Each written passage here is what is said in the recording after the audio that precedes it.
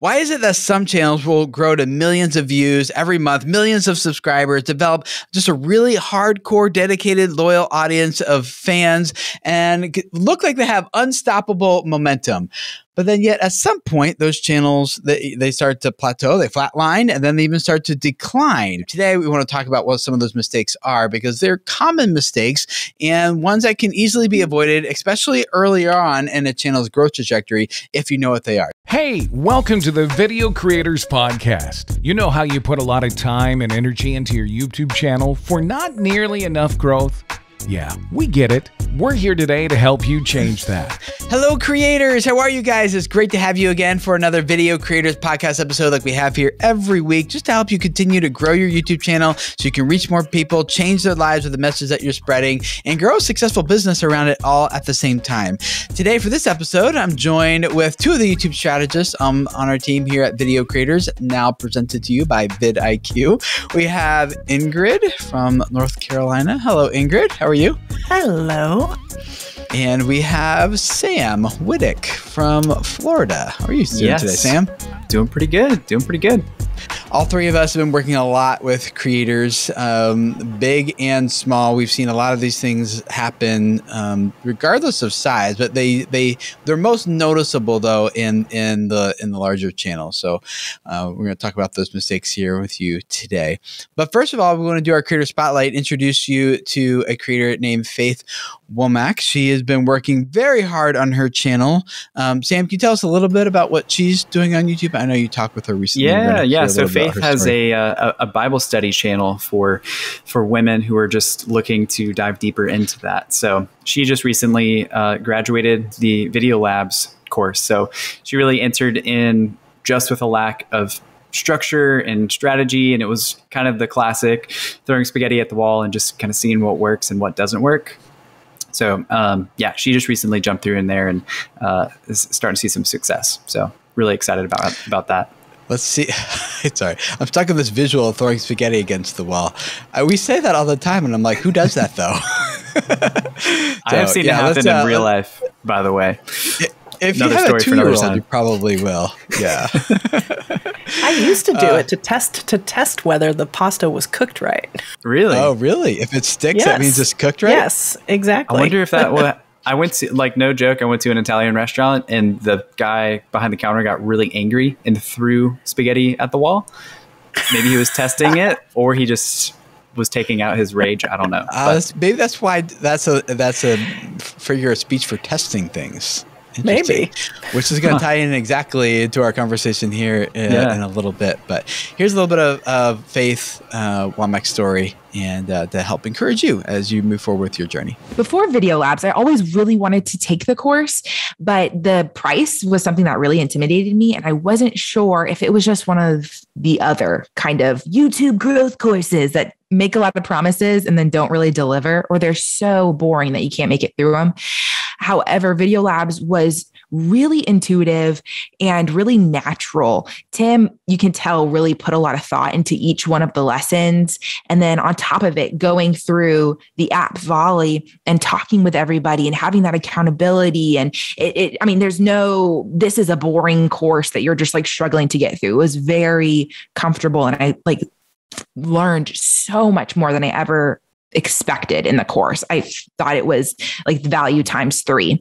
But then now that I'm out of Video Labs, I feel so much more confident when I'm planning my videos and thinking about my content.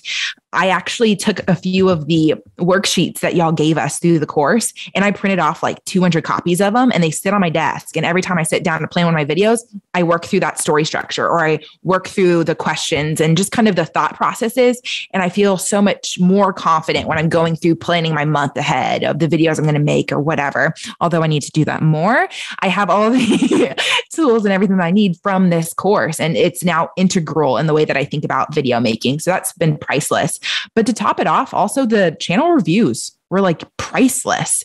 I took yours, Sam, that you did on my channel, and I saved it to my computer, and I've watched it over like at least 3 times. I'm taking notes and I'm rewatching it.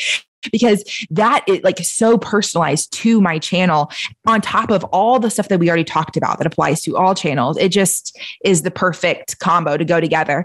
And to have other people look at my channel as outsiders who aren't familiar with my niche and to say, you know what, I think this would be better, is just amazing, because they have their own takes. They're in their tech niche, or they're in the, I don't know, one of them was in like the RV niche and she had great points, and I was just blown away by it all. So not only did I learn so much, but I feel more confident and stronger walking away now as a YouTube creator, and even just in the vision for my channel in the future. Here at Video Creators, we love working with creators like Faith, and we would love to work with you too. In fact, we'd love to get into a quick 15-minute discovery call session with you just to hear more about your story, what you're working on with your channel, what's worked, what doesn't work, and see if there's a way that we can support you and help you along your journey, whether that's doing video labs like Faith did, or just doing a 1-hour session with us, or a longer-term client arrangement, whatever you need. That's what we just want to hear. Like, how can we serve you? It's completely free. So you just go to videocreators.com/discovery call, or find a link in the show notes of this episode too, and find a schedule. Actually, Sam's doing most of them right now. So you can find a time on Sam's schedule and talk with Sam for a little bit, and he'd love to hear from you. So videocreators.com/discovery call, and Sam will talk with you soon. Ingrid, Sam, I feel like every time I look at my calendar and I see that I have a consultation coming up with a 2 million plus subscriber channel, I can usually predict, oh, I know exactly what we're talking about here. Really? It's no longer, they have different questions. They hold different set of issues and challenges that they're facing.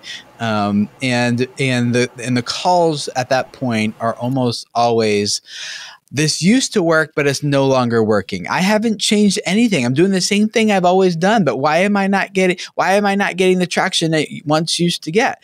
And often I'm like, exactly, because you're doing the same thing, like it worked then.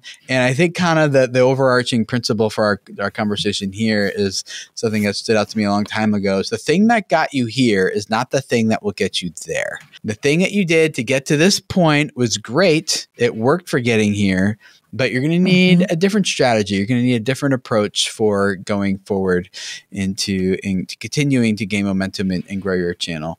And one of the first mistakes I think that these big creators make is that they often just stop experimenting. They usually, when the channel is small and it's young, they're trying a lot of different things. They feel like they have a lot to learn, and so they feel like they have this ability to do different things. And like, well, that didn't work. Let's try this thing. And they're pivoting, and sometimes like really significant pivots, and just trying different. And then when something starts working, it almost becomes a curse to the channel, because on one hand, it's great because it's working, and people these creators see like, this is what I need to do to finally get momentum, and then they just rinse and repeat that, and they just keep doing it over and over again, and it keeps getting results. And so they're like, yay, I found the thing I was trying to find. But then a few years later, they're stuck in a rut. And they forget that like not even a good television series will last more than 7 seasons before it gets replaced with a new show. And people just get bored, and they need something, they need fresh. And so that ability to continually innovate and try new things and evaluate, like, what does version 2.0 of my content look like now? And what does that need? What does that look like? Is something that's really important. I think one of the channels I look to that's done the best at this, has continued to grow and experiment, is Dude Perfect, one of my favorite YouTube channels. They started just by doing trick shots, but then they pivoted, and they're constantly trying new different series, whether it be Overtime, which is more of a variety show that they've been doing that has worked. Doing Bucket List is another series that has worked. Not really having too much to do with trick shots anymore, right?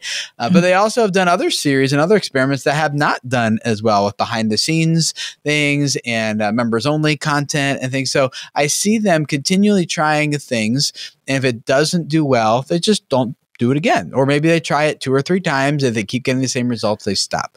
And then things that do work well, they double down on it and continue. So I find that experimenting is really, really important.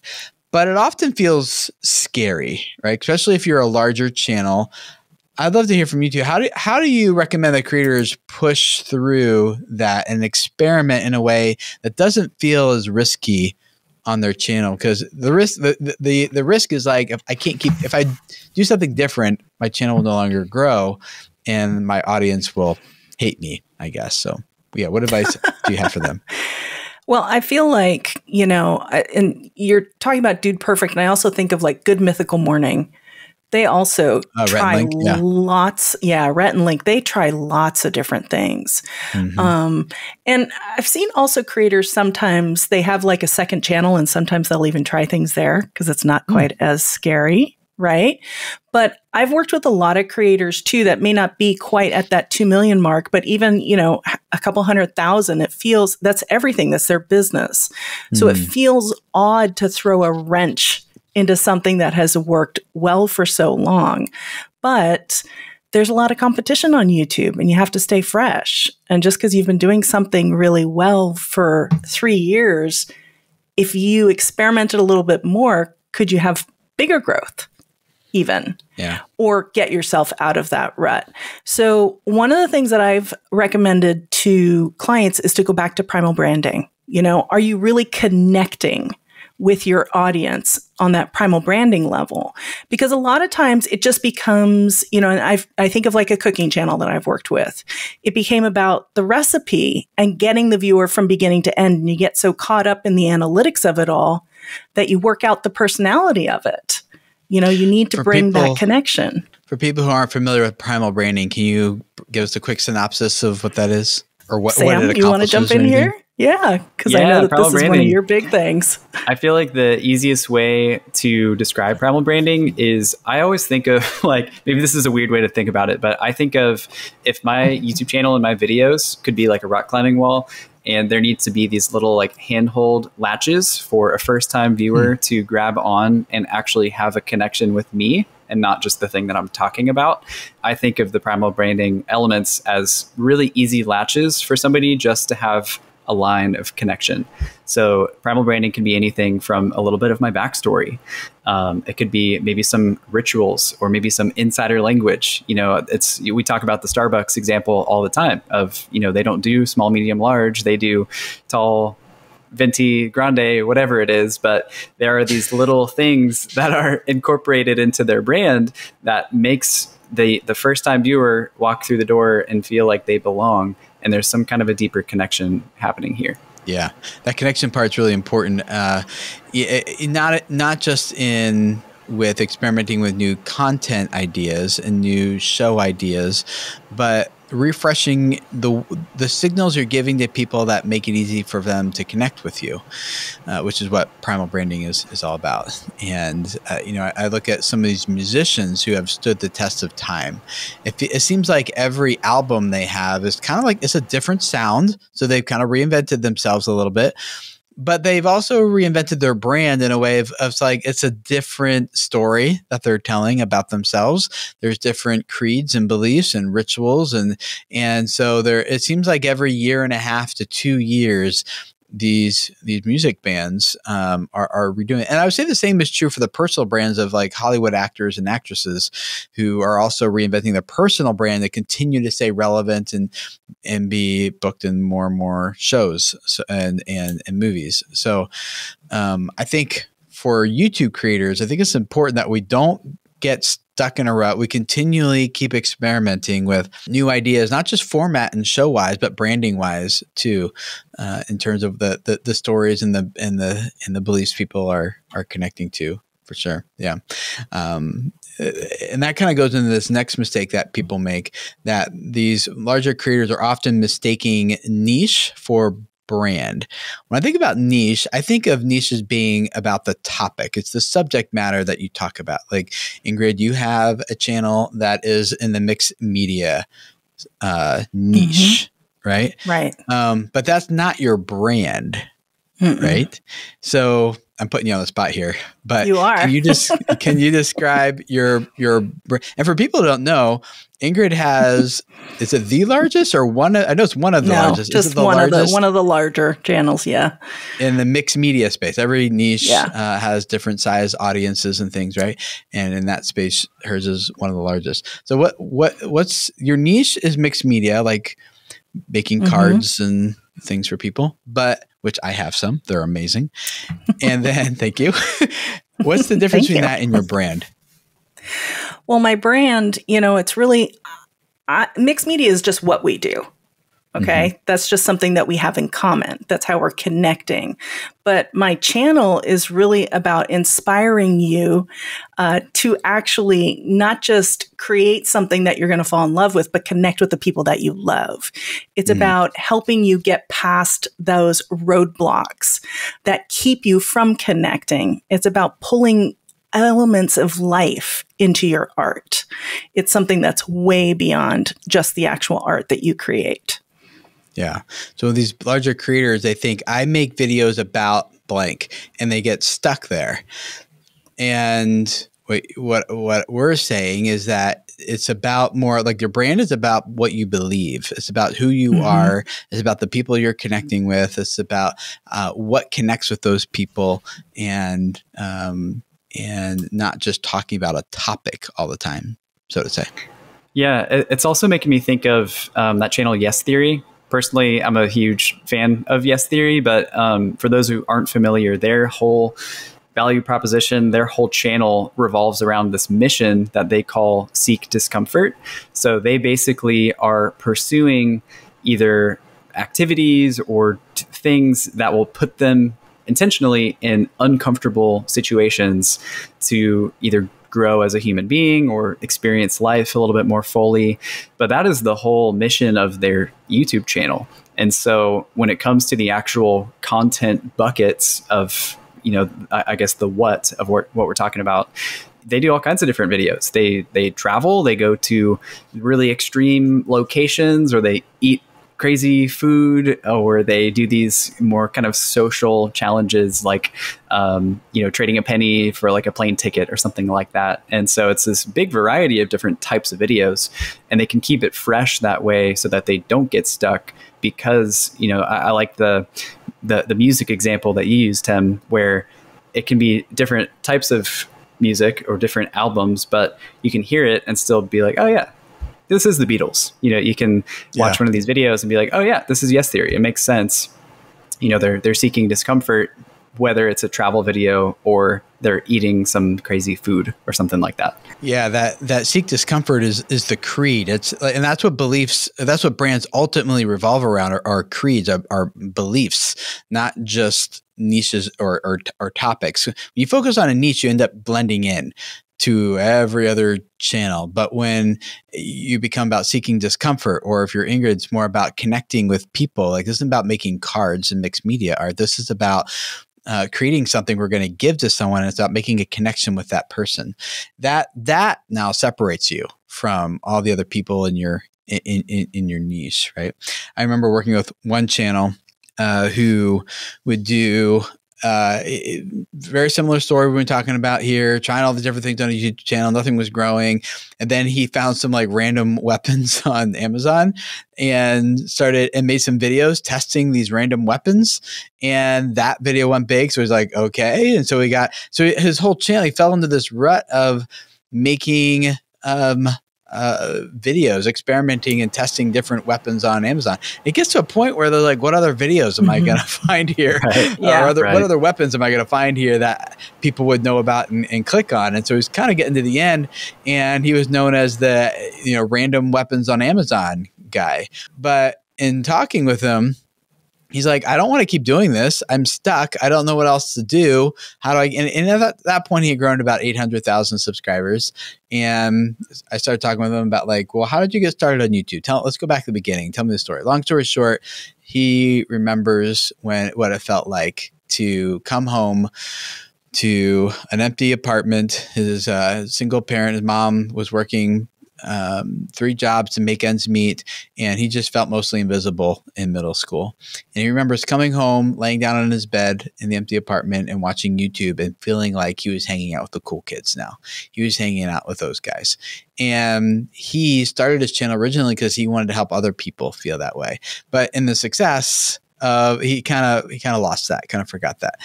And I'm like, dude, there's your mission. That's your creed. That's your belief right there. You know, it's like, now you're not going to come right out and say like, if you're a lonely kid, I want to make you feel loved. Like, that would be creepy. Don't say that. Right. But instead he's like, you know what this is really about for me is just seeking adventure. No, that's not what it was. Making every day awesome, making every day awesome. And so he's like, so he pivoted by rebranding his channel, or I should say rebranding it, but more about establishing what the brand is in the first place around making every day awesome. And so at first that was around continuing doing more weapons stuff from Amazon. But as people started learning that this is about making every day awesome, that actually opened up a lot of new opportunities for different content styles, different topics to talk about, different things to experiment and try, as long as, because now the through line that tied all the content together wasn't weapons on Amazon, it was making every day awesome. And because of that, then people didn't really care as much because they were there for the making every day awesome, not there as much for the weapons. So he had a lot more flexibility on his channel going forward. I feel like there's a practical lesson here though, because I do find that this is a mistake that a lot of YouTubers do make. You talked about pivoting a little bit, because this kind of ties a little bit into experimenting, our first point, and this one as well. You don't want to just go cold turkey and change everything right away. Yeah. So if you're going to make a pivot, try it with one video, then keep doing a little bit about what you were doing, and work some of it in. You know, you got to ease things in. Don't make a hard turn, because that doesn't usually work out that well, because then everybody's confused. Yes, exactly. Yeah, I remember working with one creator who had several million subs, and he had a lot of success with a certain style of content. It's pretty unique, so I don't want to mention what it is. Also, everyone will know who he is, and I don't have permission to tell the story. But he felt stuck. He's like, I can't do anything other than this, and if I do something else, nobody watches. But now it's my livelihood. I've got a team of people who depend on me for their income as well, but I can't make any different type of content. I'm just bored of making this type of content. So how do I get out of this? Was the question. And he had made the same mistake as the Amazon weapons guy. He got stuck into and his brand was his format. That is not a brand. That's a format. You should not be that stuck. And so we developed a creed for him too that became the through line for all of his videos, and that is seeking adventure wherever we can find it. So he had to keep doing his old style of videos for a while, but he was very, very animate that this is about seeking adventure wherever we can find it. It's not about this topic. And then after like a few months of that, then he made a different video that wasn't in the same niche, the same topic and subject matter. And that video did very well with his audience, because those people knew that this wasn't about the niche he was in, the topic. This was about this creed. And so mistake is like mistaking niche for brand. It's very important that you don't get stuck in a format, but instead get stuck on a mission, some sort of creed, because that, whether it's seeking discomfort or seeking adventure wherever it can be found, or it's making every day a little bit more awesome, or whatever it is, instead of making the same video over and over and over again about the topic, it's more like we're making every video like we're leading the charge for this mission. And those channels continue to grow and do very well because those creeds are inherently emotional. They inherently make people feel something, and it helps them connect on a deeper level to a brand that is about seeking adventure instead of it being about like this subject matter, or it's about making every day awesome, not just testing random weapons from Amazon. But today that might be how we make the day awesome. So that's really important. The third thing is that these creators often fail to scale beyond themselves. They end up, and we've shared the story before. If you go back to my interview with Janae Thompson from the King of Random. We talked about her late husband who started the channel, and his story is very common, which is, hey, at that point he had 6 million subscribers. Now the channel has 12.5 million subscribers.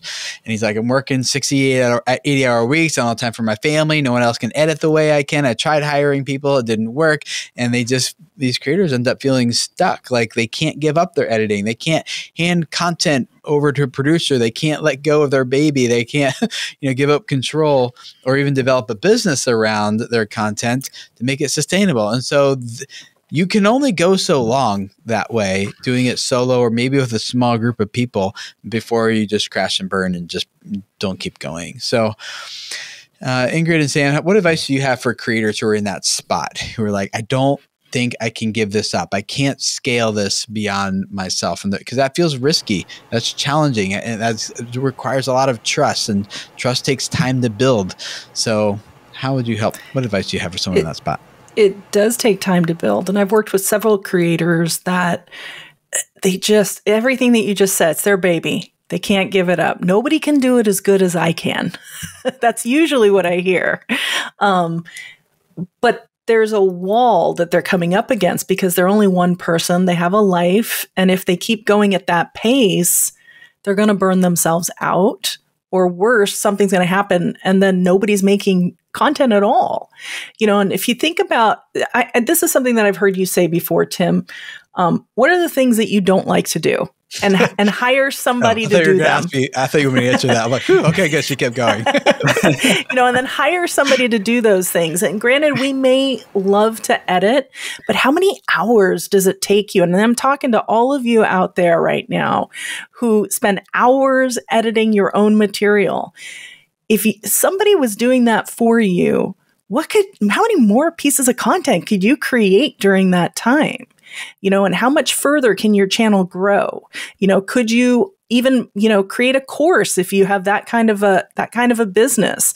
What are the opportunities that you're saying no to by saying yes to editing? And that's really the thing that you have to think about. So how do you actually get past that?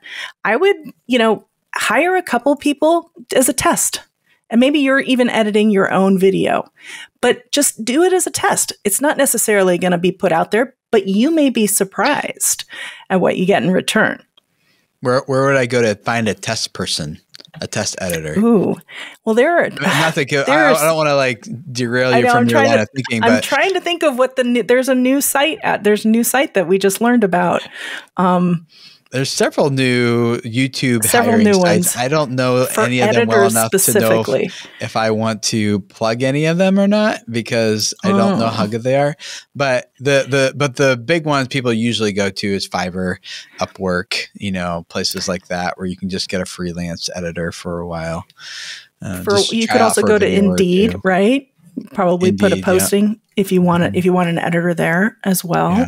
But even beyond just that, what about even thumbnails? If that's not your thing and you're not good at graphics, hire a thumbnail company or somebody to work on your thumbnails.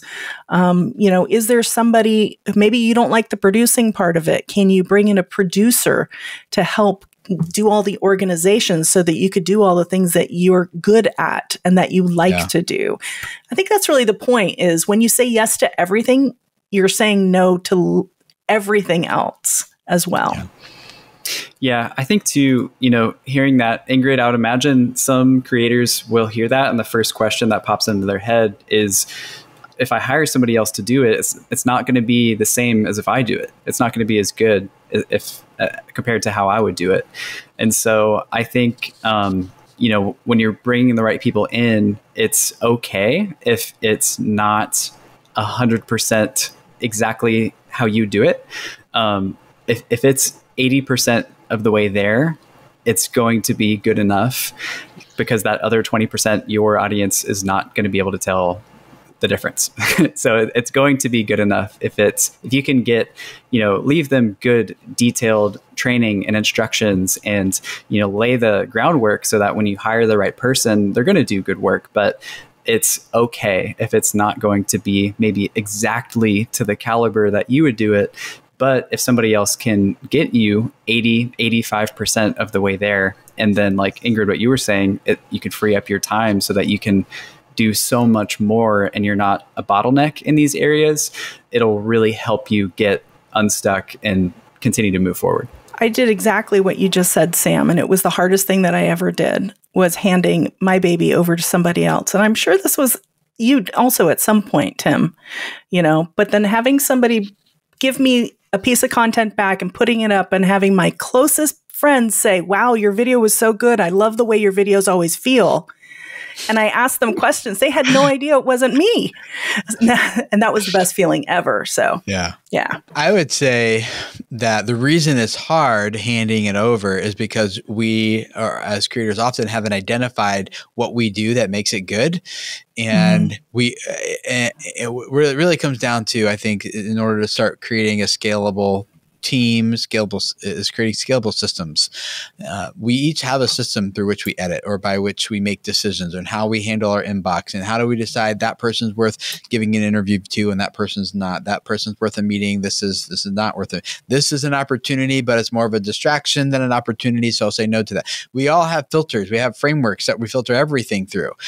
Most of us just haven't identified why we cut here and not there, and why I'm going to put B-roll there and not over here, and why I'm using this type of music now and not that type of music, and why that person, like, we have those filters. So once we can identify those filters, though, and start being a little introspective and self-aware, it's like, okay, like while you're editing, just stop. Like, why do I want to cut here and not there?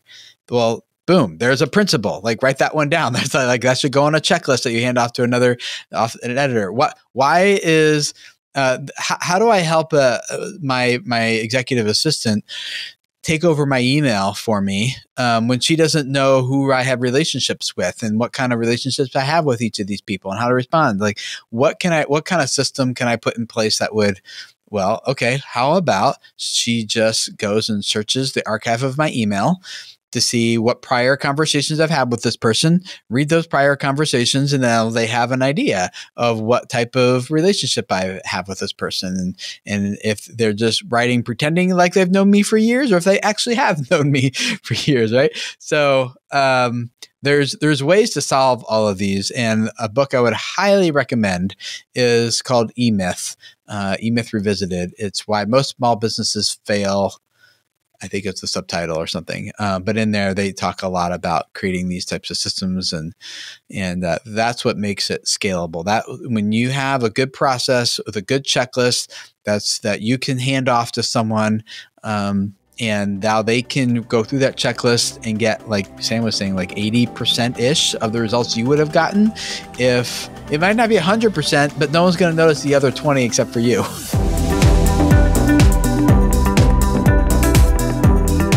Every week, we like to wrap up these episodes with a power tip, something practical you can use on your channel right now. And this week's power tip is to do what we actually said in this episode and read those two books that we mentioned. Is Primal Branding by Patrick Hanlon, about how to develop cult-like audiences and followings around your channel and your brand and make it easy for people to fall in love with you. So, and identifying those things so that you can update and refresh them every 1.5 to 2 years, so your brand stays fresh, your content stays fresh. And the second one is to read the book E-Myth by Michael Gerber, is Why Most Small Businesses Don't Work and What to Do About It. Read that book or listen to the audiobook on that one. That one was great for me too. So helpful. And it's definitely a classic in the business world. So you want to read that one if you want to create a scalable YouTube channel as well. So read both of those books. We'll put links to both of them in the show notes here. Thank you for hanging out, and we will see you guys again next week for another Video Creators Podcast episode. See you then. Bye.